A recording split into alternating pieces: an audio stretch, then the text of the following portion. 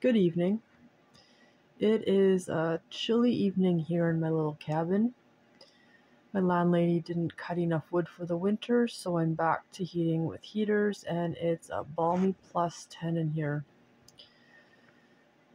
Yikes, but hey, it's better than it being minus 10, so I'll live with it. The weather's supposed to break on Sunday. Supposed to have some decent weather come then, but tonight it's going to be minus 32 again. I want to talk about the blessing that the grandmothers gave me. This message was channeled through my teacher, Blue Thunder, a couple weeks ago now, and it's been life-changing for me, and it's on my mind a lot, and I just want to share the profoundness of it. It's changing my life. So it's a message from the Standing Tall Ones, who are my grandmothers. It's a message from my ancestors, and in this case, my ancestors happen to be the trees. And they call themselves the Standing Tall Ones. And I instantly got the message that I am walking Tall One. So I am walking Tall One, walking through the Standing Tall Ones in the forest, and it's beautiful. Okay, so it starts off, the grandmothers want you to understand that you belong. They have been waiting for you to arrive. And they apologize if the way in which they got you here was harsh, but they have been waiting for you.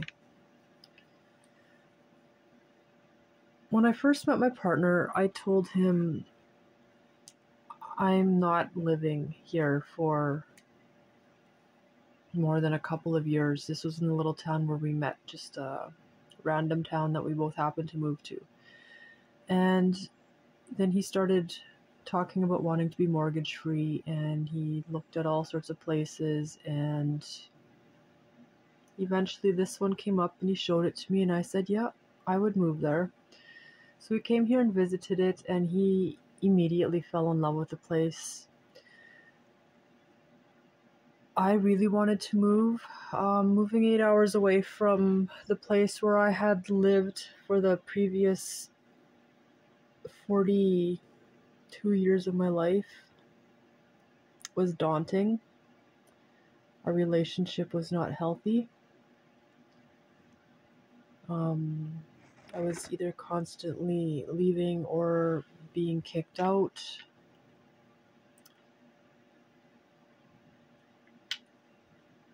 So yeah. But I did it. I moved here. I had put my spirit animal Charles, who's a bald eagle, I sent him out to find us a place, and he came back with this place. It's in northern Manitoba. It's in the bush, surrounded by forests and lakes, and it is what my soul has always wanted. I fell in love with being up here the first weekend we were here. It became my home. I have never felt like I've had a home until I moved here.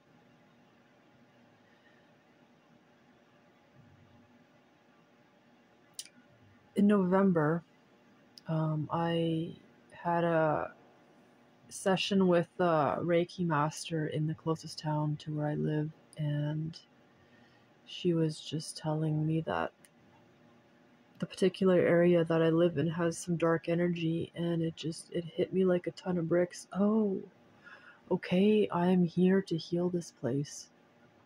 I am here to heal the particular piece of property that we bought, and then I'm supposed to move on from there. I knew it. I just knew it. It was like just an instant knowing. And I felt purpose. I also felt a bit crazy, as I often do, because I have these knowings I have a spirituality that not many people understand, at least not in my circle, coming from a conservative Christian background. So I knew I was supposed to be with my partner, and I knew that we had a soul contract and that I was in his life for a very specific purpose. But it just always felt crazy, because how do you explain this to people? How do you explain staying in a relationship that is toxic and so full of conflict and that's harmful? So that's what the grandmothers are sort of apologizing for. The way they got me here was incredibly harsh. It was. There's no way about it. But I'm here now, and they've been waiting for me. The trees here in the land here have been waiting for me to come. That is amazing. That is so, so amazing. Okay, part of the work they are wanting you to do is to connect with the forest. The beings in the forest have been forgotten. I've known that I've been a keeper of the forest for, I'd say the past 7 years about. I have formed a deep connection to a couple of different forests, and they take care of me and I take care of it. I always ask before I go into the forest if I have permission to enter their realm, and if the answer is yes, then I ask for the forest to take my stress, to guide me, to lead me, to give me their wisdom, to soothe me, to comfort me. And they do. Occasionally, I've been warned away from going to a specific area because there's been danger there. It's a beautiful, reciprocating relationship that I have with the land and with the forest.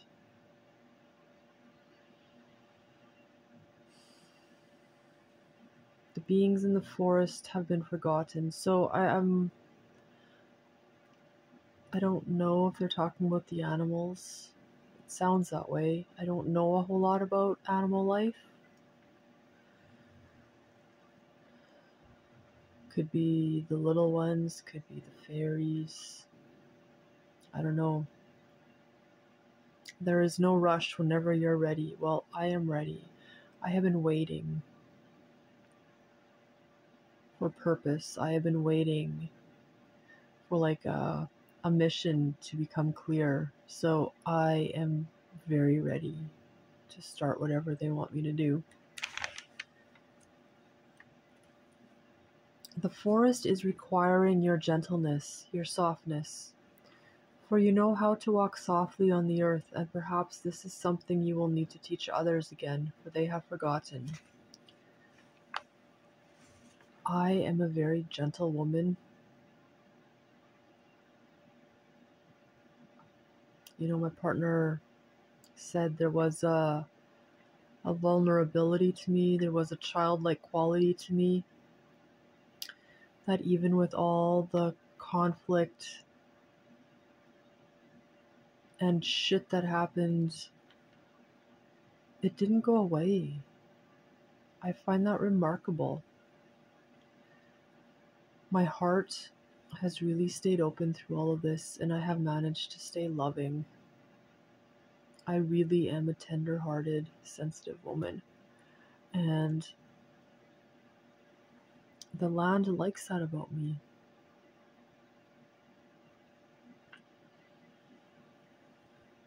Back in down south where I lived in one spot for 39 years. It was farming country. It was very difficult for me to be there. I heard the land groaning in pain from all the chemicals and the way that the land was farmed. It was very, very painful for me to live there. And the land, the forest didn't want to give me up. They didn't want me to leave, and it took me years and years to move away from there.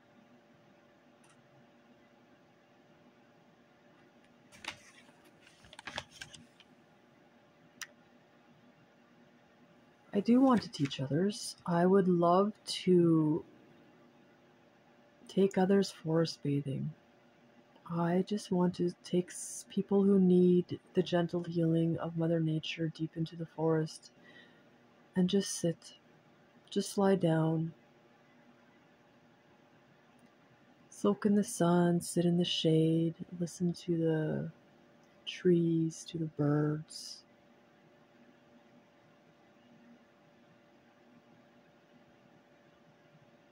There is no greater medicine than going into the forest. It is so rare that I come out feeling the same way that I went in.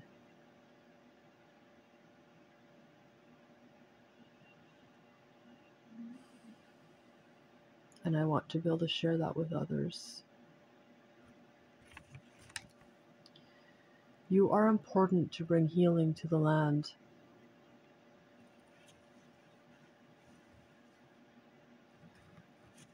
I've never had a message channeled from me before. I've never had such a direct confirmation of something that I knew. This is incredibly special.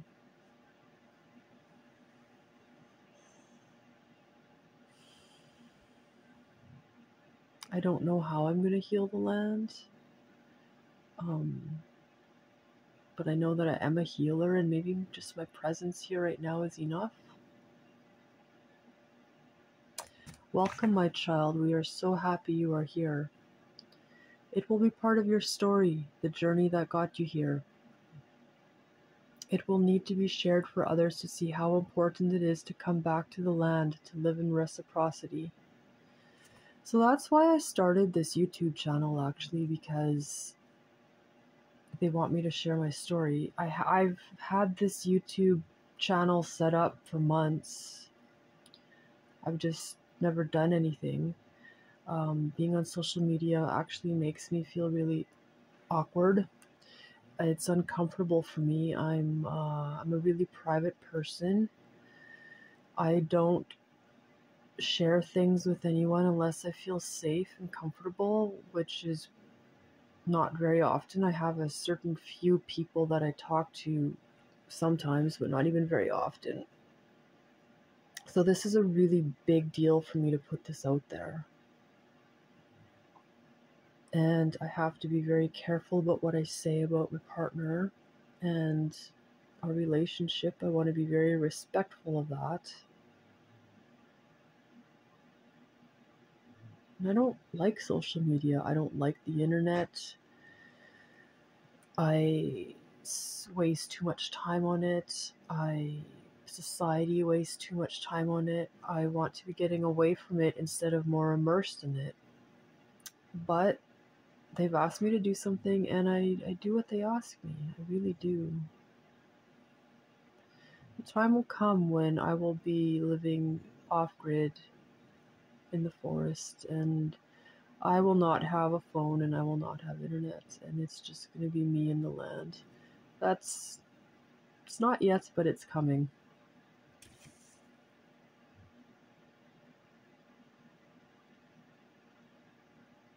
I'm not sure what it means to live in reciprocity. Like, I think that's how I live, but that's sort of how I've been living for quite a few years.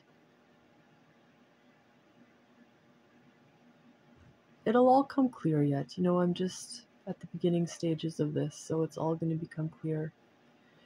Well, and then here it says, you are the teacher. We will give you all of the wisdom that you need. You simply need to place your forehead on the tree. So part of the message that wasn't in the channeling, but a task that I'm supposed to do is I'm supposed to find a grandmother and a grandfather tree. I know where these trees are. I know which trees I would love to connect with. I know where I belong, but it's not possible for me to be there right now, so I need to find trees here in the forest where I'm living at the moment, where I'm renting. And I found one. I've never experienced downloads before. And is that what they're talking about? All you need to do is place your head against the tree? I'm not sure. That's a fascinating concept. You know, getting downloads from a tree. Getting downloads from anywhere is fascinating. And like, what will it feel like? I'll just suddenly have knowledge or wisdom, and would be like, that'd be a great way to learn. I'm having a hard time meditating right now, but occasionally I will sit down on my pillow and I will try to merge with that tree that I have found here in this forest. And I think one day I will be able to I'll just slide right into it, and I will become one with the tree.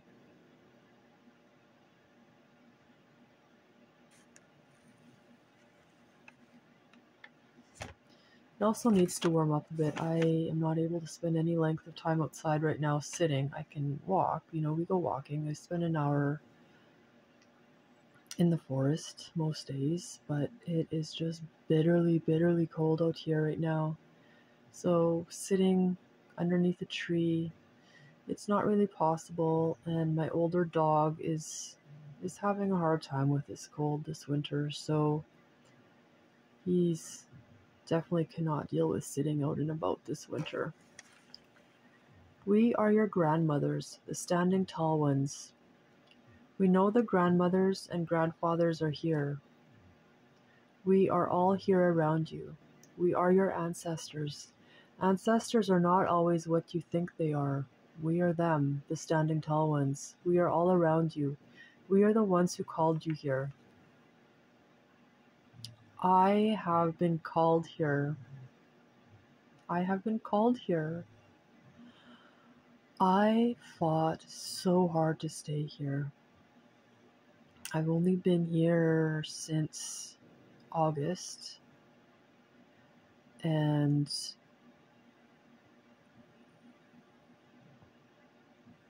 he kicked me out twice, and I left this last time. The first time I was forced to go back down south. The second time I fought hard to stay here, and at the last moment I found a bedroom to rent. And then this third time I found myself a place to rent, and I know I'm supposed to stay up here. I just know it. This is my home, and I have, like I said, I fought so hard to stay up here, and I know that it's going to work out because I belong here and they have called me here. This is my home. They are now going to help me make it work. I have total faith and confidence in that. You always have a choice, but we hope you stay because we have many blessings for you. That's also deeply meaningful because I have really lived the past few years feeling like I don't have much choice. So it's nice to not be controlled. It's nice for them to say, you have a choice. We are giving you your free will. You can be who you are. We love who you are. We want you here as you are. That is unconditional love. That is support.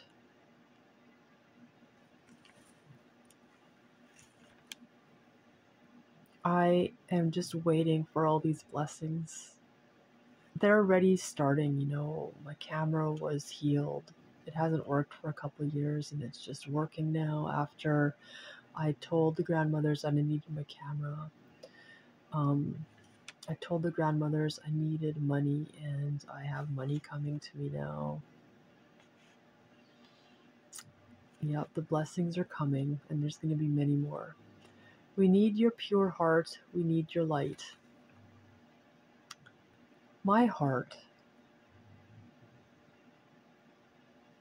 I've struggled with severe mental illness my entire life. My heart has been locked up so tightly for so many years, and it's been in the past 7 years since I've worked at opening it up, and wow, has it ever opened up? And for them to say that I have a pure heart, that is amazing.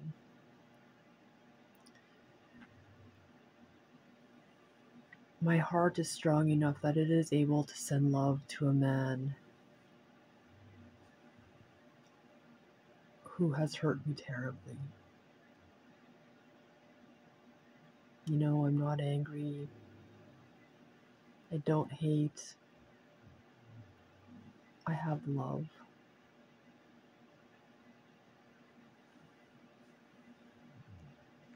There's something powerful is happening here, something that's way bigger than me.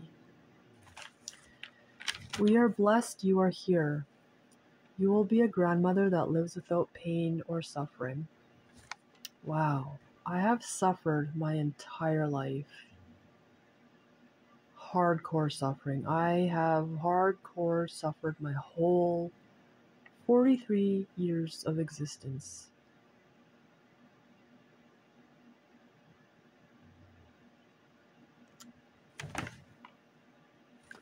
I am going to live without pain and suffering. I'm not sure exactly what that means, because I don't think anyone really can truly live without pain and suffering, but it sounds beautiful. And they are blessed that I am here. Someone wants me here. My life is going to be beautiful. It is going to turn out to be a beautiful, beautiful existence up here. And that is the blessing from the grandmothers, the standing tall ones. I am Blue-Eyed Molly, the walking tall one. Much love.